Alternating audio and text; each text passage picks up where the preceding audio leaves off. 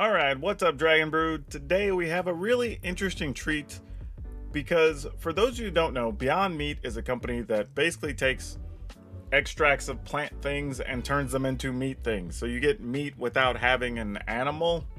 Weird science. But they've actually made a bunch of different things around meat, from chicken to beef to I think like taco crumble to like a bunch of different stuff. But now they actually have beef jerky. And to me, this is a little bit more of a test of like, can this hold up to dehydration and everything else to still taste like beef jerky? Or more importantly, feel like beef jerky.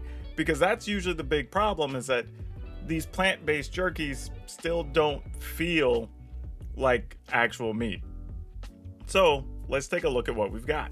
Today, I've got a pack here of Beyond Meat, and this is their jerky. This is the teriyaki flavor. So if you want to get a look at that there. But yeah, this is, apparently you can pick this up in convenience stores now. I've seen people talking about seeing it at the grocery store. I ordered mine online just from their website. And I think when you order online, we had to get 10 packs. It gives you 5 teriyaki and 5 regular. So that's something to think about. As far as ingredients, this serving size is one package, so the whole thing.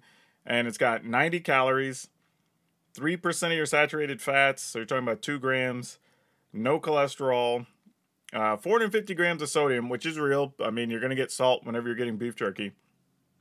10 grams of carbohydrates, 2 grams of fiber, 5 grams of sugar, and 20 milligrams of calcium.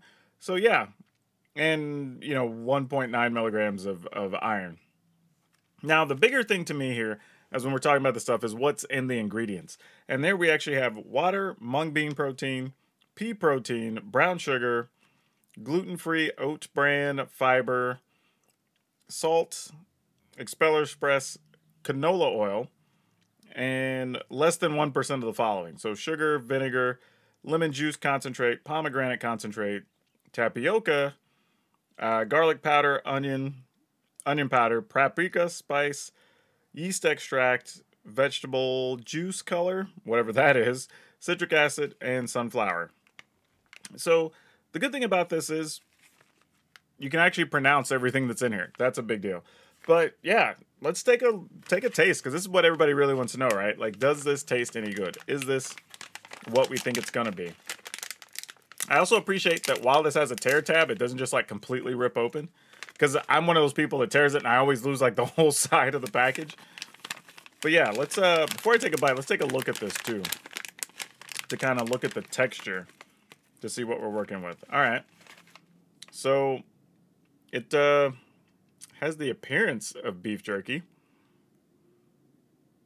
It smells jerky-like. I mean, I was thinking it might have more of a plant chemically smell, but no. I mean, you can smell most of the seasoning and stuff on it, but yeah, for the most part, if somebody blindfolded me, I'd have a hard time telling this wasn't jerky. But let's taste it.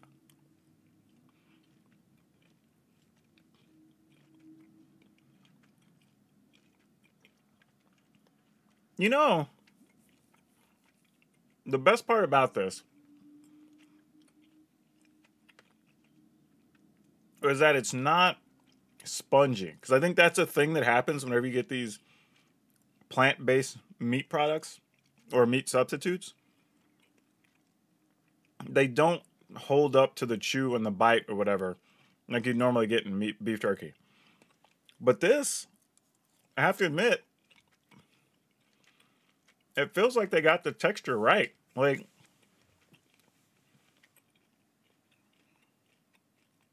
yeah. I mean, funny as it is, I'm actually not the biggest fan of the teriyaki flavor that they're using. But the meat itself still tastes okay. The texture is still very good. And surprisingly, these were slightly cheaper than it was to buy regular beef jerky. So that's the other thing. I mean, I think these were somewhere around like $1.80 a pack or something, which is pretty nice. So, yeah, I don't know. This is interesting. I expected it to be worse than this. That's a weird thing to say, but it actually was really, really nice. So, yeah. I'm trying to think what I can compare it to for you, but truthfully, it compares very favorably to a lot of beef jerkies that I've had. Again, the only thing I would say is I'm probably going to be a bigger fan of their regular. Okay, y'all, this is future me, past me. I don't know how this works. Magic of editing. But I was going to go ahead and edit and put the video up, but then I found out I was able to get my hands on this regular version, or original, if you will. So I figured I'm going to go ahead and try this one too, and tell you what I think the difference is between the original and the teriyaki, and which one we like more. So again, still looks like beef jerky. I mean, it literally looks like, you know, you would expect beef jerky to look. So that's actually really nice. Not as red as the other one, but that's from the teriyaki sauce or seasoning, I'm sure.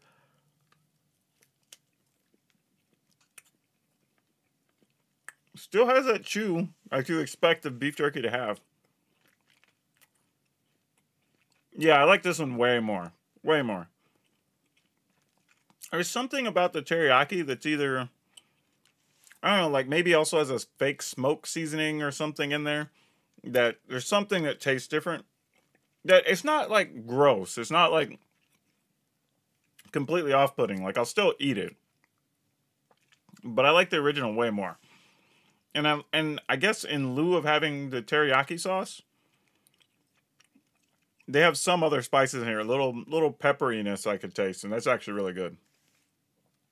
But yeah, so there you go. Either one. I'm a big fan of this though. I'm probably going to eat more of this because I'm not a vegetarian by any stretch. I'm definitely a meat eater. I like steaks, you know, whatever. But I do like eating healthier, right? So if I want another option and I don't want something so heavy, or maybe I've already eaten a bunch earlier, but I just want to snack on some jerky, this is going to be probably be the thing I go to. So I'm probably going to be keeping some of these around. Like I said, it wasn't very expensive per bag. So yeah, I'm kind of into this. I'm surprising this tastes this good, but definitely, for me anyway, the original over the teriyaki for sure. Yeah, the fact that this can be found in grocery stores and convenience stores now, I would say give it a go. It's affordable, it's worth trying, and I would say just on the safe side, try the original so you're getting the actual more of the taste of the meat, and everything else is probably going to be a better try for you. But if you've never had meat substitutes of this kind, this I don't know what we call this, alternative meat, I would say this is probably a safe way to try it out. Because I know some people look and say, whole beef patty or whatever, and I don't know if I want to change my whole recipe for this, and that's understandable. But this is a good way to sample it. It's cheap. Try it out. I think it's worth it. But hey, if y'all have tried it out, let me know what you think about it down in the comments, because I'm curious. This is still a whole new product for me. But yeah, I'd be curious if other people enjoyed it or not. And as always, remember, like, subscribe, share. That's all I have for you for now. We'll see you next time.